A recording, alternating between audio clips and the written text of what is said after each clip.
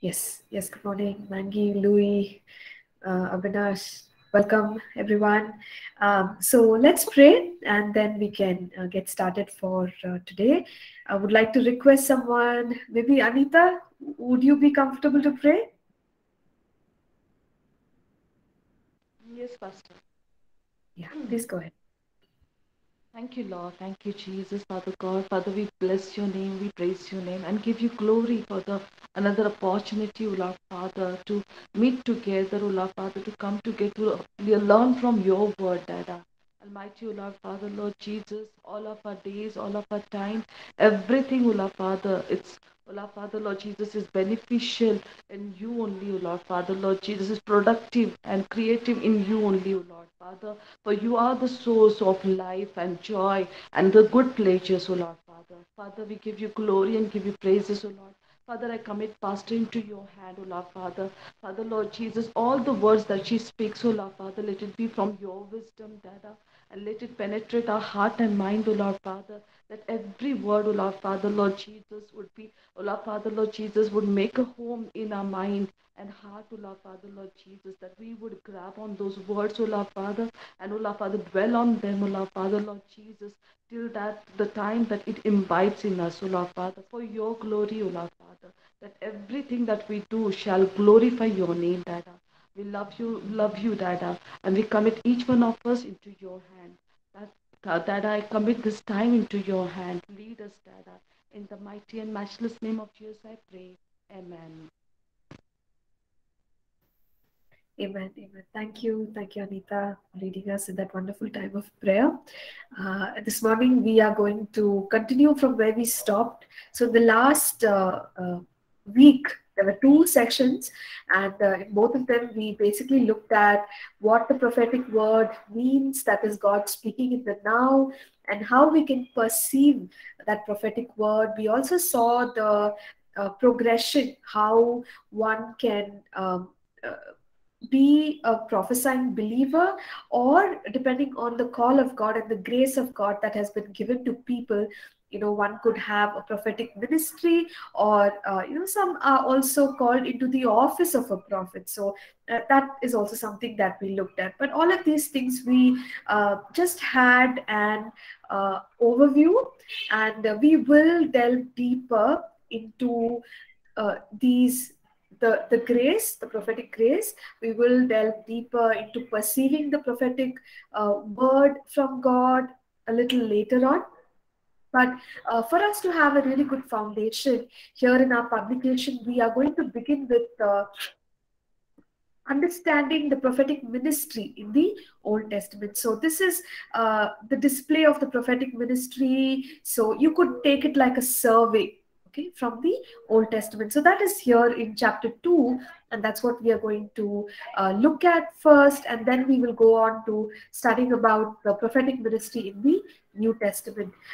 So yeah, we'll I'll share what is here in our notes for us, but if you would like to stop me anywhere to clarify your doubts, that's totally all right. So do unmute yourself and ask the questions, or post it on the chat, and we'll try and take it up even in between the class, and that should be okay. Okay, so if you have your notes open with you, let's go to chapter 2, which is on page number 27. And this is about the prophetic ministry in the Old Testament. So here we begin by understanding how God gave direction to his people. There were many ways in which God communicated to the people in the Old Covenant. Now, in the Old Covenant, we have to understand, in the Old Testament, we have to understand that the Holy Spirit was not yet given to every believer. And so, the communication of God came through certain men and women who were positioned, as priests, or who were positioned as prophets. So the communication of God primarily came through these individuals, and in a certain manner. So it's quite different from how God's communication comes to us today as believers, because now we have the indwelling presence of the Holy Spirit. Okay, so there is a big difference in the way we will observe God speaking in the Old Testament and the way God is speaking today. So this is just for our understanding.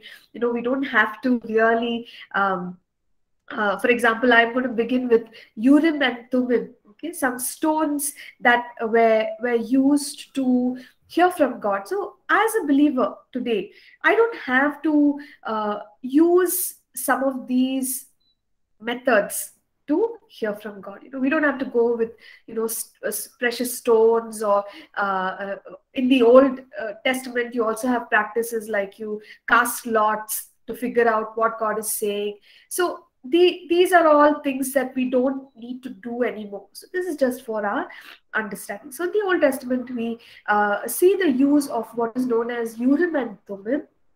Now, there isn't too much understanding of how exactly God communicated through these stones, but we know that they were used, okay, to understand what God's opinion on a matter was. So generally, you would have a priestly garment, and on top of that robe you would have certain stones that were set, and the priest would go, they would approach the presence of God, and they would inquire of the Lord, and God would communicate to them, uh, and let them know whether something is a right choice or if it was a wrong choice. So the Urim and Thummim, by interpretation, they are understood as lights and perfections, are also known as revelation and truth. So basically they were gemstones carried on the ephod of the high priest.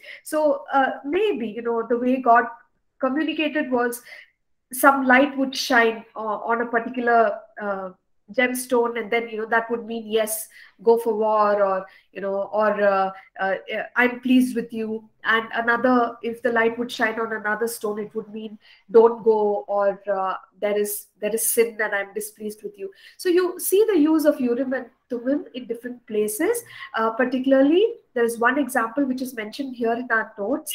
It's the time when Saul inquires of the Lord to find out whether there is sin in him and his son Jonathan, or the army, and he does it this way, and finally the result, God reveals to Saul that the sin was it was attributed to Jonathan, and Jonathan was the one who needed to be punished. So this was the way in which the Old Testament people inquired of the Lord. You have another example in the notes where Joshua, in Numbers 27, where he, through Urim and Thummim, traces the sin to Achan, and the defeat of Ai, or Ai, the place follows from there. So this is the initial communication of God that we see. So today, for us as believers, I began by saying that we don't really depend on this kind of a prophetic understanding. So what is it that communicates God's yes or God's no, or something, if something is right or wrong to us? We see in Colossians chapter 3 and verse 15 that the peace of God is our umpire. So by the perceiving of the peace of God, you and I can understand if God is for a certain decision or not. Okay? And as believers, as we grow in the Lord, and over time, as we meditate upon the Word of God, this peace becomes very obvious. So we could even pick it up like really quickly and know what God's will is on certain matters, because the Holy Spirit works through the peace in our hearts, which becomes the indicator or the guide. Okay, so this the Urim and Thummim was one of the methods with which people received God's answers. Now, moving forward, we see here in our notes that a word from a prophet. Okay, I already told us that God had positioned priests. So priests with their ephod, they could figure out what God was saying, but also the prophets would hear from God. And we've seen the experience of Balaam the prophet, the way he saw in the spirit realm, the way he heard the voice of God, the way he fell down with his eyes open. So things like that, prophets would perceive and hear from God and communicate that message to the people. In the book of Samuel, 1 Samuel 9, verse 9, there is a statement where people those days, if they wanted an answer to a question that they had, they would say something like, okay, let us go to the seer. Why seer? You remember we have looked at the different kinds of perception. So the more visual kind, the visual prophet was called as a seer. So people would just say, let's go to a seer, or let's go to a prophet, and then we would be able to inquire of the Lord. A good example is that of Jehoshaphat. Jehoshaphat in 2 Kings chapter 3, he needs an answer from the Lord.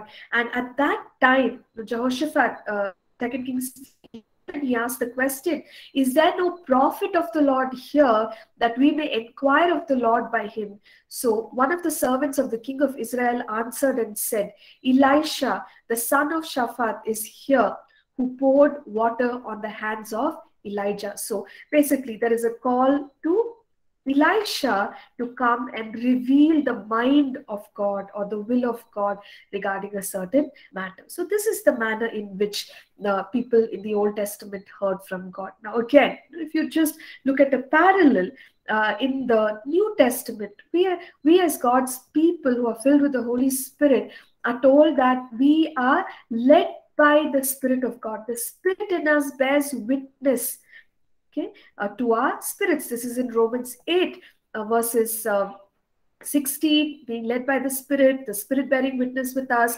verse 14. And so we really don't have to go around asking for it. Okay? So today, if a new covenant believer goes around waiting on prophets, nothing wrong with it, right? Nothing wrong with receiving a word from a prophet, but the primary way in which we receive God's communication and we go about our lives has to be the word of God, isn't it? Because the word of God, that is the light to our path. And in addition to that, we saw how the Holy Spirit leads us. So we already have these resources that are meant to lead and guide us in our lives.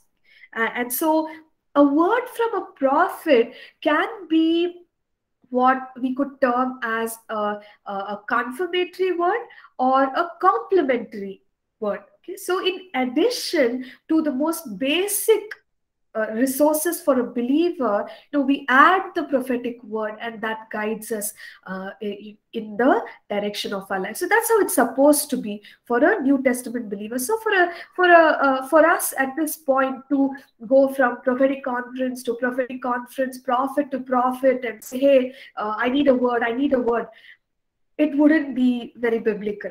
Okay, so I'll leave it at that, but we will come back to this discussion later on. But in the Old Testament, yes, if they needed to hear from God, they did the right thing, which was to say that they wanted to meet a seer or a prophet, because that was the only way the anointing of the Lord would come upon certain people and they would communicate God's message to them.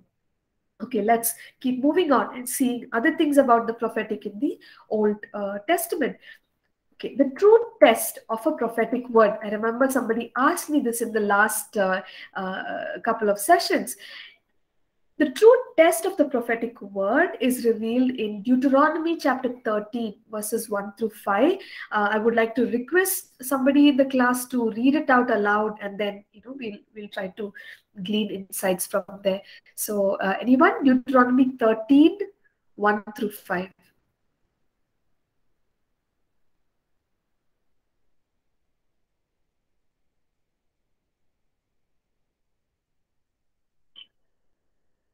Yeah, could you please unmute and read it out?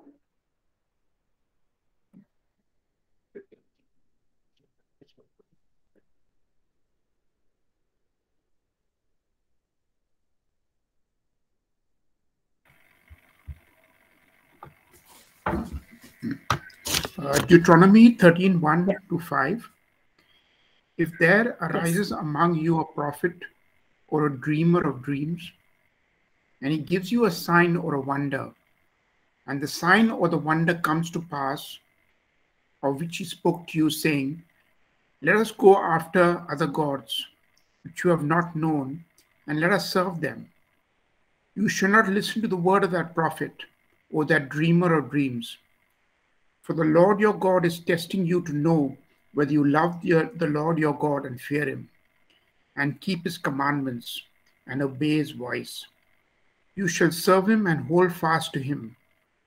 But that prophet or that dreamer of dreams shall be put to death, because he has spoken in order to turn you away from the Lord your God, who brought you out of the land of Egypt and redeemed you from the house of bondage, to entice you from the way in which the Lord your God commanded you to walk.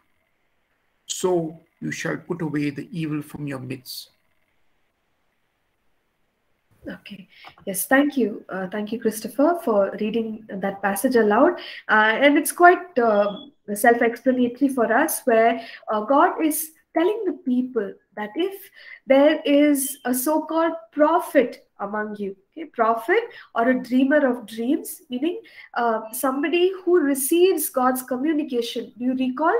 We said that God speaks through symbols. He speaks through signs, right? He speaks through a word. So these are all ways in which God communicated to his prophets. So if there is someone who calls themselves a prophet and gives a word, and this word tells us to go after, in this passage, it's very direct. Let us go after other gods. Now, anyone in with their understanding of who God is and his already revealed word would know that this cannot be God, because even to his people Israel, he had said, if you look at the commandments, you shall have no other gods before me. You will only worship me, and that was a commandment from the Lord. So how can a word which is in contradiction to what God has already spoken be accepted? So when we are testing a prophetic word, even in the Old Testament, the people were instructed, if there is a word which is not in conformity to the integrity of the revealed word, and the revealed word instructs us on the person of God, the character of God. Now, if there is a prophet who tells you otherwise, okay, so first of all, he tells you otherwise, and his word is not in integrity with what has already been revealed, okay, about the person of God and the nature of God and the purpose of God and all of that. And in addition to that, if the word that the prophet has spoken draws you away from God and draws you away from what God has done in our lives, so we could even say that, let's say the word says you can do whatever you want, and you live in your sinful habits, it's okay, God is with you and all. It's drawing you away from God, because we know that God has set us free. He has redeemed us from sin, but he wants us to live a holy life, because scripture says, be holy as I am holy. So the word should not take you away from God. Okay, that is another test. Is this word taking me away from God? Is it taking me away from the purpose of God for my life? So we test these things. And yeah, so we've already said that it has to be in harmony with God as already revealed. Yes, now in addition to this, we can talk about the accuracy of the word, whether the word was fulfilled or not, and have those debates. That is the last question that we would ask.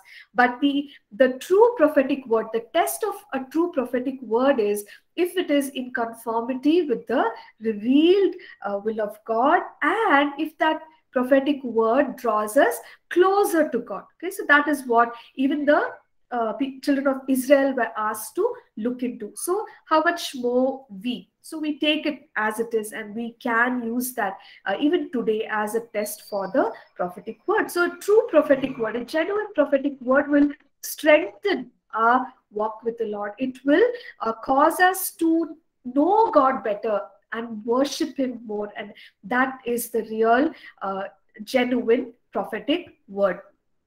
Now let's move on from here. We also see in the Old Testament that there were creative forms of the prophetic expression. So what do we mean by that? The prophetic word, in many places we will see prophets say things like, "Thus says the Lord," and then they will speak the word over the lives of the people.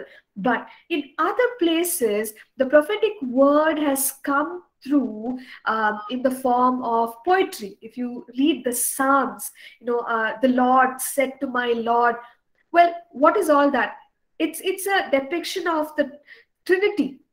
And later on you would see that even in the New Testament. You find that passage in the book of Hebrews where you understand the interaction of the Father with the Son. But when David was writing it, he probably did not know that in the poetry that he's releasing, there is a prophetic messianic understanding of who Christ is, and what the Trinity is, things that sort of bypassed his own finite understanding were being written by him. And similarly, many of the Psalms, you find prophetic words that have been weaved into that.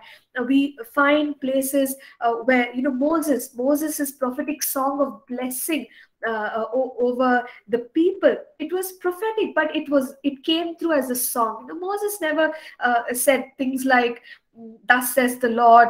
You don't see him doing things like that. However, we would attribute words such as those to Elijah, Elisha, Isaiah, prophets like that. However, Moses is a prophet, right?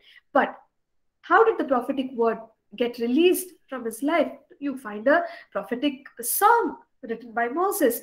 Nathan the prophet. We talk about him coming and correcting David. It was a tough task before Nathan, and Nathan never said, "Thus says the Lord, you are a sinner, you are an adulterer." That's not the way in which he got communicated to him, what was going on, and he got communicated to Nathan that he needs to bring correction into David's life. But he put it so beautifully in 2 Samuel chapter 12 verses 1 through 5. He comes and he shares this scenario to David and says, "Okay, here is this person and this is what he did. What do you think? Is he right? Is he wrong? Should he be punished?" And David gives him the answer and says, "Oh, this looks like a wrongdoing, and this person should be punished." And then it's very dramatic. And Nathan says, "Hey, it's you. You are the one who has sinned against God, and you are the one who has committed these sinful acts." And so David is convicted.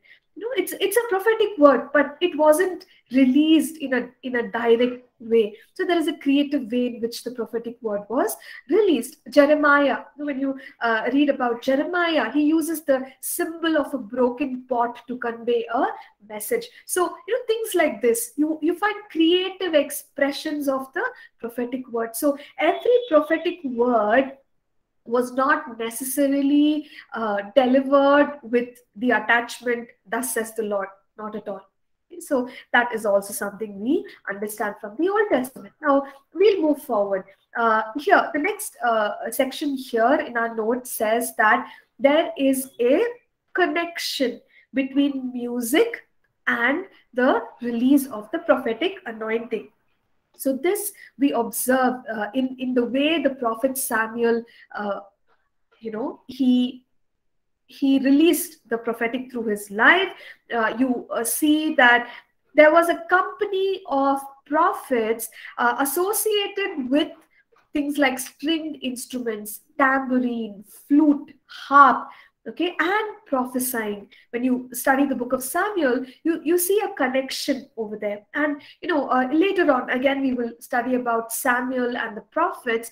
But Samuel, being a prophet, knew that there is something about music, okay, and the association of music with the release of the prophetic anointing. And that is why the prophets during the time of Samuel also engaged in playing instruments. Okay, and then they prophesied. Now, one more really good example would be in the life of Elisha the prophet. This is in 2 Kings 3, where you have King Jehoram, okay, who wanted King Jehoram, Jehoshaphat, and King of Judah.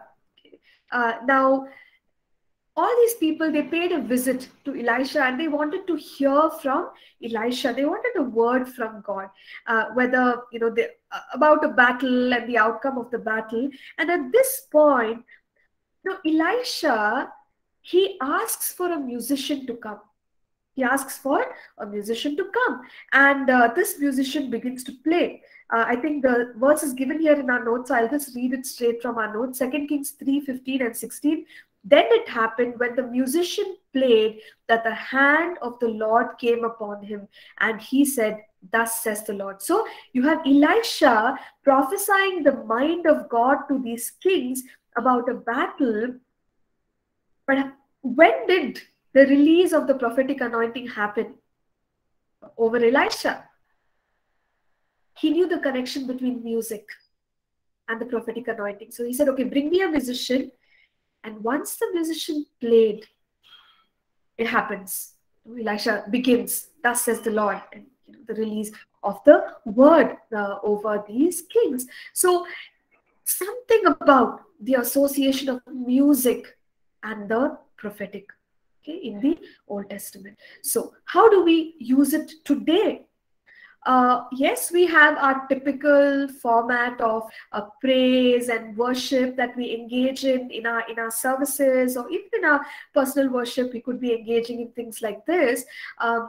However, even when we want to hear from the Lord, waiting in the presence of the Lord, there's something about music. There's something about worship. When we are engaging in worship, we can expect the flow of the prophetic anointing. Okay, so I'm just going to pause here. I think Kishan has a question. Kishan, please unmute and ask.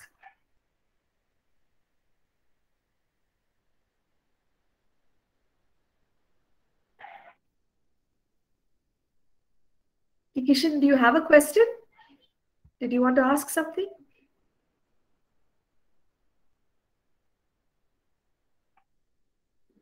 Okay, not sure about that. So we will continue. We will come back later. All right, so we see the connection between music and the prophetic anointing. Now, the prophetic is also associated with supernatural demonstrations.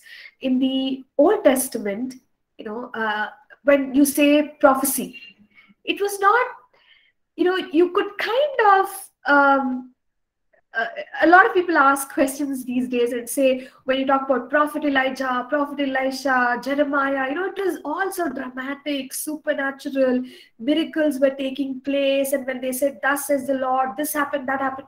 But now, it's not that it's not associated with the supernatural anymore, the prophetic, but you see a very like, it's very real and very big in the Old Testament. You see that association of miracles and supernatural demonstrations in the Old Testament. But here in the New Testament, even just releasing a prophetic word, it might be the simplest thing that you and I do, but that is effective. So you don't always associate a prophetic word with major supernatural demonstrations as far as the New Testament is concerned. But definitely there is an association. Okay, I'm not saying that the supernatural is not associated with the prophetic. It is very much associated, and we can expect mighty miracles to take place as far as the release of the prophetic anointing is concerned. But we see that kind of a picture in the Old Testament, because Moses, when he ministered, when he led the people, God spoke his word, sent him to Pharaoh. And do you remember when the plagues were happening and Moses, went to Pharaoh and did all these things with the rod? He put the rod down, it turned into a snake, it destroyed the snakes of the sorcerers. He took the rod up, he pointed to the sea, and the sea opened up. So the prophetic, he hears from God, okay, do this, he does that, and then you have all these major, amazing, supernatural demonstrations of God's power, that you just can't miss. Okay, so you see that in the life of Moses. Take, for example, Elijah. Again, Elijah, he is associated with so many miracles. You have Elisha later on, who is associated with double the demonstration of supernatural events as compared to Elijah. They have things like an axe that is floating in the river, and then even after Elisha dies, the bones of Elisha, you see that somebody is raised back to dead. So, amazing supernatural demonstrations take place in the Old Testament, and many of which were associated with certain symbols, even, when God said, okay, the snakes are biting the people, you hold a bronze serpent, you hold it up high in the air. There was a symbol. It was a prophetic symbol. And when people did that, God actually healed the people. So there was a demonstration there. Or take, for example, the widow of Zarephath. Okay, and this is a part of one of Elijah's demonstrations of provision, where there was nothing, and he just tells this woman, okay, you bring these jars, you fill them up, and they begin to overflow supernaturally. So these demonstrations took place in the Old Testament, and so we say that the prophetic is associated with the supernatural and mighty display of the miraculous. So that is also something we see in the Old Testament. Now, coming to the schools of prophets, I made a mention of Samuel earlier, and in the 1 Samuel chapter 10, we saw how there were the company of prophets together, and they used music in the practice of their prophetic, the release of the prophetic anointing. Now, in the book of Samuel, we can get this inference. Okay? We can get this inference from the things that are going on, that Samuel probably established what is known as the school of prophets. Now, if we study a little bit about the life of Samuel early on, we know that he was dedicated for ministry by his mother, and he grew up with the priest Eli, okay, in the temple. But during those days, we studied in the book of 1 Samuel that the word of the Lord was very rare, or people did not, I wouldn't say they did not, God was not speaking, but they did not know how to hear God's voice. Okay, so the scriptures tell us that not many people heard the voice of God. And during that time, God calls Samuel. He says, Samuel, Samuel. And Samuel also doesn't know how to hear God's voice. And he doesn't know that it was God's voice. And so he reaches out to the priest Eli. And the priest teaches him that, Samuel, what you are hearing is the voice of the Lord. The next time you hear it, respond like this and say, okay, here I am, Lord. Speak to me, tell me, reveal your will to me. And so Samuel does that. So those are the beginnings of his training in hearing the voice of the Lord. And later on, we realize that Samuel had what is known as the school of prophets, where there were many people who were trained to hear the voice of the Lord. So in 1 Samuel chapter 10, where we read that there were prophets with tambourines and flutes, and they were prophesying. They were prophesying. How did so many prophets come together? It's likely that they were under training in Samuel's school of the prophets. What were they being trained on? How to perceive the voice of the Lord. So today, there is a lot of some displeasure when people hear about the prophetic, and they hear about prophetic schools, they hear about prophetic training, and people say, how can you say that we can be trained in the prophetic? Isn't that a grace from God? Isn't that a gift of the Holy Spirit? Shouldn't it be organic, naturally, people hearing from God, speaking God's word to others? It's true, it is a grace, it is a gift, but we can grow in the understanding of this grace and the operation of the grace that God is releasing upon his people. So even in the Old Testament, you had prophets who were trained by Samuel on how to hear and minister the word of God to people. And so similarly, even today, we can, people use terms like activated. You get activated in the prophetic. Well, these things wouldn't be wrong, because there is reference to such training even in the Old Covenant. And when we study a little bit more, there's a lot more in our notes here, and I'm not going into every line, because if we do that, we will never really complete our portions. But I would encourage you to go back and read.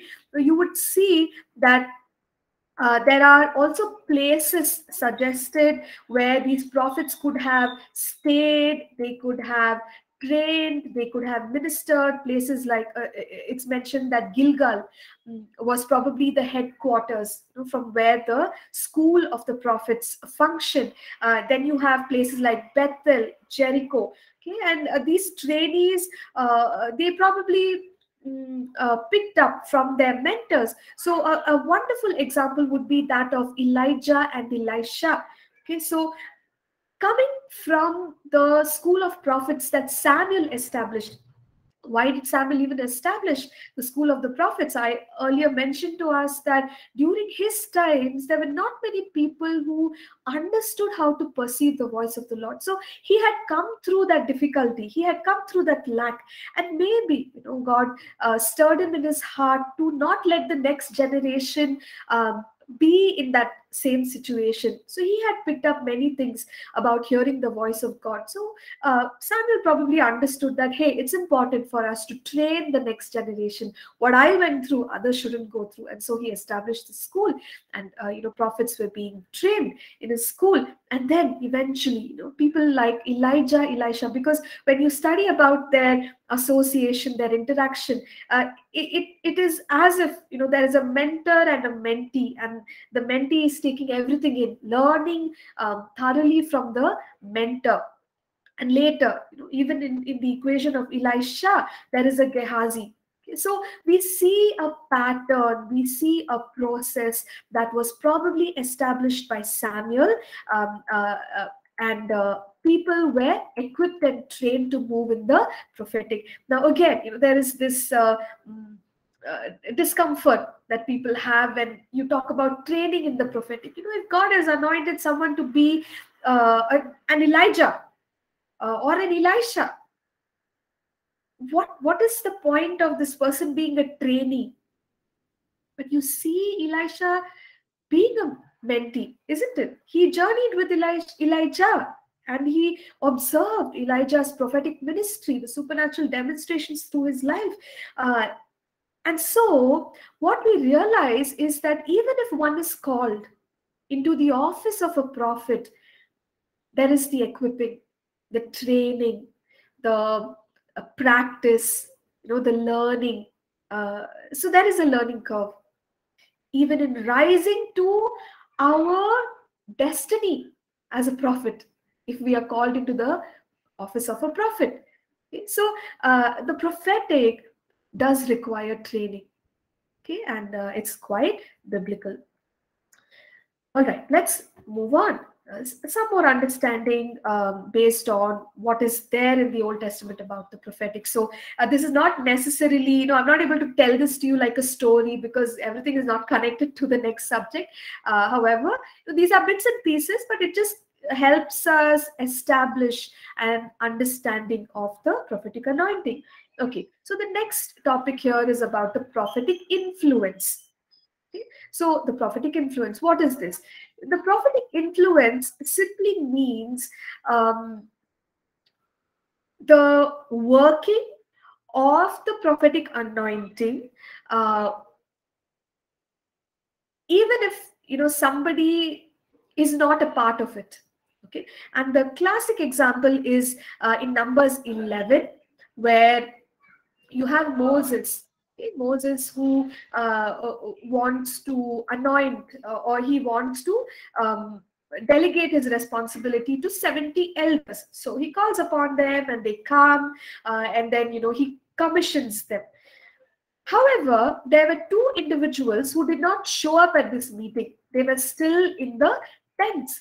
But you read in the passage that they were in the camp or in the tents, and still when Moses was releasing that prophetic anointing on the others, because they needed God's grace to do the work of God, you find those who were not in how do I put it? They were not even physically close to Moses at that point. They were far away, but they were appointed for this task as well. You find them prophesying, right, in the tents. So I'll read Numbers 11:26. It's there in our notes. It says, but two men had remained in the camp. The name of one was Eldad, and the name of the other Medad, and the Spirit rested upon them. Now they were among those listed, but who had not gone out to the tabernacle, yet they prophesied in the camp. So this is what we call as the prophetic influence. So because by virtue of the fact that they were chosen, the anointing which was on Moses, you find a display of that anointing, not entirely. See, hopefully we will discuss this also later. Moses had the anointing of leadership. He had wisdom. He was, yes, a prophet, but there were all these anointings. Now, when we say that these leaders whom he had chosen prophesied in the camp, a part of what was upon Moses was displayed on these men in the camp. And so what did they do? They prophesied. Something very simple. They prophesied in the camp. So by virtue of a certain association, you see an influence, and there are people moving under the prophetic anointing in the camp. Now, one more beautiful example of this is going back to the book of Samuel, 1 Samuel. You have Saul, who is anointed as a king of God's people, and when he is moving about, he comes across a group of prophets, and these prophets were prophesying, and they were the ones, in 1 Samuel 10:10, holding those tambourines and stringed instruments and all of that. But you also read when Saul, who is anointed to be what? He's not anointed to be prophet. He's anointed to be king. But Saul comes in contact with the prophets. Saul begins to prophesy. And then you wonder, hey, what's happening? What's happening? Basically, it's the prophetic influence. Okay. So there is an influence that can take place through association. Now we maybe that's the reason you had in the school of the prophets, the trainees were encouraged to stick with the senior prophet. Okay, Gehazi, stick with Elisha. Why? There is also an element of influence, right? So how can we understand this today? See, just by virtue of the fact that you listen to teaching on the prophetic, or you attend a prophetic weekend school, or you're taking this course, the course on understanding the prophetic. Can you expect the prophetic to be activated in your life? Very much, yes. Because in the Old Testament, we see that in action, the prophetic influence, right? That's the reason. I don't know if I shared it in this class or some other class, but I attended so many weekend schools of the prophetic, to understand the prophetic, because initially when as a believer, to some extent, yes, I was hearing from God, and seeing pictures, and sensing what the Lord was saying. All that was happening in my life, but not to the extent that I wanted. And so when Pastor wrote this book, I remember the very first weekend school that happened, that people were invited for, and I signed up for that very first one, and the book was, the book was released, and the book was used over there to study. And even at that prophetic weekend school, he went over all this, and I was thinking, man, nothing's happening to me. The prayer times, and the we would have those demonstration sessions, come together, pray now, do you see something, do you hear something? And I was like, God, nothing is happening. I can't, not to the extent that I want. But since then, I've attended so many weekend schools, and in some way, I feel like just staying on this journey has kind of activated something. And then eventually, as we prayed, there were sessions when, pastor used to say, okay, you all come, pray. Do you see something? Minister to this person, pray for this person. Began to see, at least for me, I began to see some, some picture, something, and I would share that word, and I would be amazed. I'd be like, oh my goodness, because that person can relate to it. That person would, testify that, oh yeah, really, I am having pain over here in my abdomen, or this is going on in my personal life. How did you know? And I would be like, I don't know. It's finally, I'm beginning to see something here. So the influence, even staying on the journey, when you're seeking, it's not that, okay, I need all this theory, but you can pray and ask the Lord and say, God, activate this in my life. Because in the Old Testament, you see the school of the prophets using all these truths and growing in the prophetic. So I'm sure that it'll be a blessing for all of us. And I realize, we've run out of time, and I hope it's okay, class. Are you all good? Because I'm summarizing things. I'm not like going line by line from our notes, but I hope you are getting the essence of what we are trying to get to here. Is this okay, everyone? Are you able to understand something? Okay, wonderful, wonderful. All right. So let's continue from where we've stopped. I'm assuming there are no questions today. Okay, so we shall pray and close the class. Oh, okay. Sri Kumar has a question. Let's take that up quickly, Sri Kumar. Yeah, please. Thank you, Pastor. Yeah. Pastor, as we discussed from Colossians 3:15, and as you said that the peace of God. Yes. So I just want more clarity on that one thing. That, for example, many times, we expect so many positive things and we feel good about it, and later, even after prayer, when it turns in a negative way. So how can we come to a conclusion that what we felt, that peace of God on that particular thing? Or, for example, it's connected with maybe any business contract, or it may be traveling somewhere for a better opportunity, and you felt and you prayed and you felt that a lot of peace on that one thing, and later it didn't happen because we believe that peace is is a confirmation of God, and we later go ahead and nothing happened, or we later go ahead and everything turned, it became a mess for us. So in that condition, how we can rely on that, that on that peace, because there is sometimes, if there is so much certainty is not there, in that case, how can we come to a conclusion, or how can we tell the people that this is the peace of God, with the way how as you are explaining about the Urim and Tumim, and that's the way how they got the clarity on this. So how we can do that? Thank you, Pastor. Yes, sure. Thank you, Sri Kumar. Very pertinent question. I'll answer it quickly because it's 9:50 now. So what I would say is, I've posted a scripture here, Hebrews 5:14, which says solid food belongs to those who are of full age, that is, those who by reason of use, reason of use have their senses exercised or trained their senses to discern both good and evil.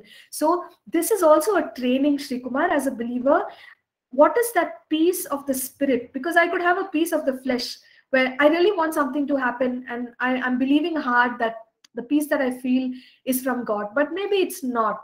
So the peace of the spirit is something that I have to train my senses. So as I'm growing in the Lord, it's like I'm getting better and better at assessing, is this peace from God? Is this peace with the witness of the Holy Spirit? Is this peace because my decision is aligned with the word of God as well? So, all those tests happen within us and we get better at it. So is it possible to go by peace and make mistakes? Yes, it is. Sometimes we might make a decision thinking it's God's will, but do your best. And once you get into something, hopefully it's not a big matter. It's not a big life decision. If you do get into something and you figure out that, no, I shouldn't have taken this up or I shouldn't have done this, you see how you could, sort of come back and do once again hear from God and pick up from there. Okay, so I hope it answers your question shortly. Yes. Thanks. Okay, great, wonderful. Thank you so much. Okay, Kennedy, I see your question here. Why are there classifications of major and minor prophets? Okay, so we'll answer this in the next class, Kennedy. Hope you can hold on to that. Let's wrap up for now. I'll quickly pray and let's close. Heavenly Father, thank you for, Lord, this time that you've given us, Lord. Thank you for your word. And God, even as we look at your word, we pray that you'll open up truth to us, and Lord, pour out your grace on us, God, that, Lord, through this course, each one of us will be strengthened, Lord, in hearing from you. We thank you once again. We commit the rest of the day into your hands, oh God. In Jesus' name we pray. Amen. Amen. Okay. Thank you, everyone. Yeah. See you tomorrow. See you tomorrow. God bless. Thank you, Pastor. Yeah. Thank you. Bye. Thank you, Pastor. Thank you. Thank you. Bye, everyone. God bless.